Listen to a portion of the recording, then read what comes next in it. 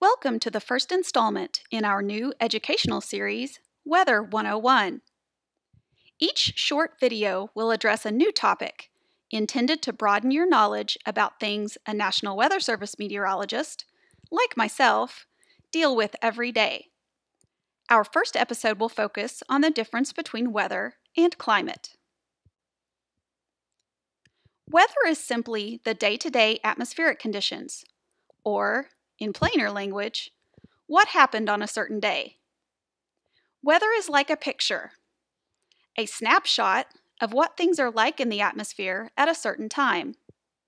A weather forecast, like the example on your screen, contains a meteorologist's expectation of what the temperature will be at a specific time, whether or not it will rain, and how fast the wind speeds will be. Now that we know what weather is, what about climate? Climate is the long-term average of the weather conditions. It is an indicator of what the weather is usually like on a certain date or time of year. Remember that we compared weather to a single picture? Well, that makes climate more like a movie, comprised of a lot of individual pictures.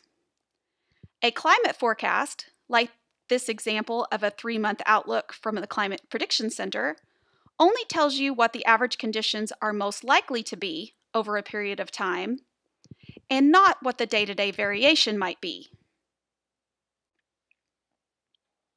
Let's take a look at some actual weather and climate data. The weather conditions featured on the left side of the table occurred in Fayetteville, Arkansas on February 19, 2019. The high and low temperatures were 43 and 34 degrees, respectively, and 0.21 of an inch of rain fell. These temperatures and rainfall actually happened on that date. The right side of the table shows what conditions are usually like in Fayetteville on February 19th, using the 30-year averages. The normal high and low temperatures are 50 and 27 degrees, respectively, with 1/10 of an inch of rain. If you compare the weather conditions to the climate normals on this date, Fayetteville saw a colder than normal high temperature, a warmer than normal low temperature, and more rainfall than normal on February 19th in 2019. Now let's see how much you've learned about weather and climate with this short quiz. I promise we won't grade you. First, pause the video, and then read each sentence and decide whether it describes weather or climate. Restart the video when you've got your answers to see how many you got right. All right, here are the correct answers.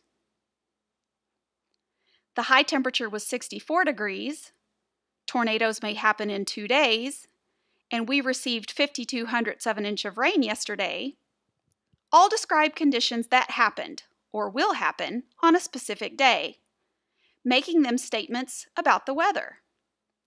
It snows in winter, spring is tornado season, and high temperatures above 100 degrees usually happen in summer, all describe something that usually happens based on long-term average conditions.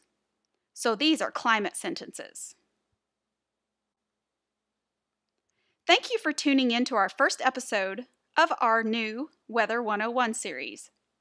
Be on the lookout for the second episode where we will focus on the seasons.